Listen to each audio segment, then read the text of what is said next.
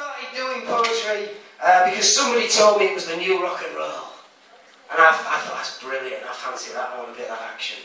If poetry is the new rock and roll, then my experience so far tells me there is one thing very, very much missing from the whole rock and roll equation, and this is what it is. Because I use words, alive, alliteration.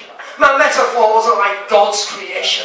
My similes are like waves crashing on the beach of your intellect. My words dazzle with diverse dialect. My rhymes reflect a soul that's known despair. I use allegory and analogy to lay my nature bare. I've even done a love poem to show how much I care.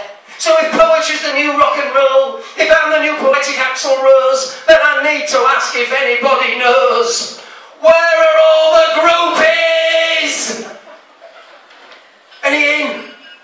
I've done sonnets on behalf of the shoeless. I've parodied the politicians to prove they're clueless. I've challenged the social order to protect the weak and frail. I've reminisced with an old folk tale. I've worn the veil of eccentricity and all things odd. I've strutted on the stage like a rock god. I've walked the path that Weller and Strummer trod.